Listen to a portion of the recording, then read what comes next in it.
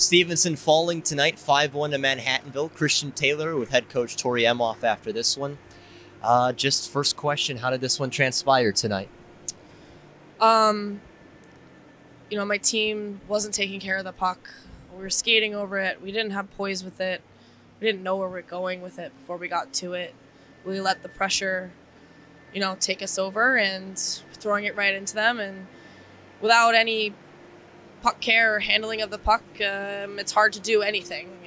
We were not disciplined in our feet moving and our sticks, and we were in the box way too much, and it's hard to get anything going when you're down a man most of the game. Now, I do want to bring this into a good spot. Today was the 10-year anniversary of this team. Jesse was here to drop the puck. You were on that first team, too. What do you remember? Yeah, we had Jessie come out tonight.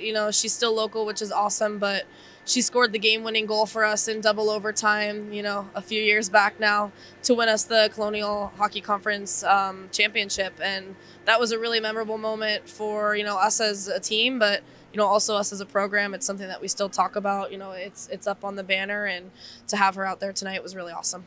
Coach, thanks very much. We'll see you tomorrow. Thanks. That's Coach Emoff. I'm Christian Taylor. GoMustangSports.com.